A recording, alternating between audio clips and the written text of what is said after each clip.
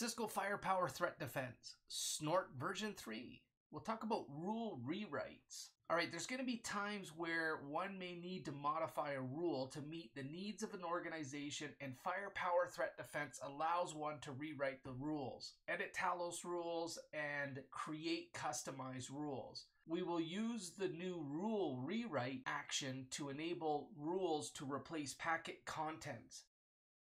In Snort, these rules use the alert action, but in Snort version 3, the rewrite action is required to enable use of the replace keyword. In this scenario, a user wants to enable some of the Talos content-replace rules for Teamviewer. We're going to get into that. These rules are not enabled by default in any of the Talos-based policies, and we're going to check this out right here, right now.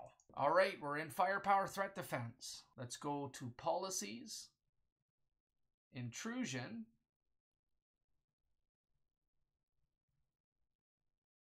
and we'll go to Snort version 3, and we're going to search for Teamviewer here.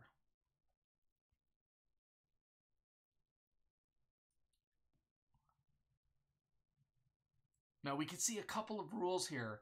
Let's go ahead and check one out here. This is the content-replace Teamviewer remote connection attempt. And you can see here, there's the entire rule. And we're going to come in and we're going to edit this rule. But before we edit that rule, let's go ahead and change the rule to rewrite. The rule action of rewrite. Remember, this is new in version 3 of Snort.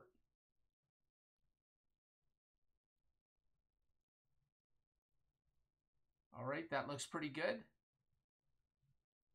Now we'll go back. Remember, it auto saves, but in order for the Firepower device to take the new changes, you do have to push policy.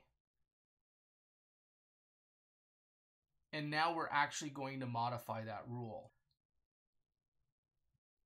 It says when you duplicate a Talos intrusion rule, you must change the SID to be unique, greater than 1 million. And here we can see the rule itself, and we have the ability to edit it right here. And that's what we're going to do. So we're going to change this from alert to pass.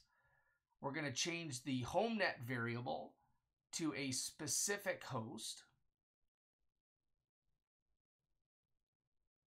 And we'll go ahead and change the...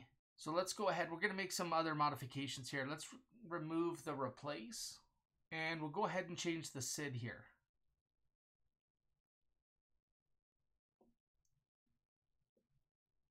All right, we're going to create a rule group here. We're going to call this a custom pass rule. And we'll go ahead and save that out. And we'll save as new. Looks good. All right, now that that rule has been created, let's go ahead and add local rule and custom pass rules. Go ahead and save that.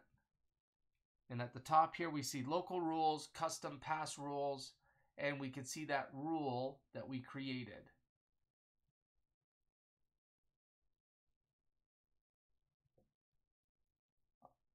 All right, again, push policy. We're not going to sit here and watch this.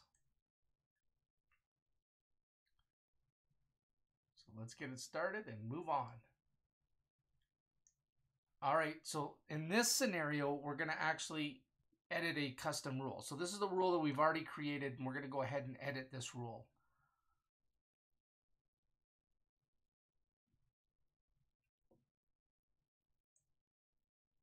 So we're going to change the content-replace with something specific here. Let's go ahead and change that message to allow Bob to use Teamviewer.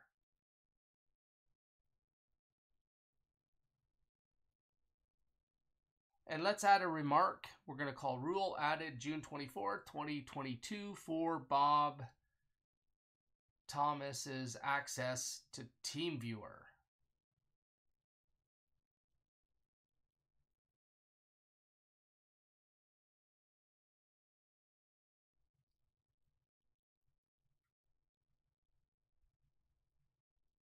And the other thing that we got to do here is let's change the revision number to 2.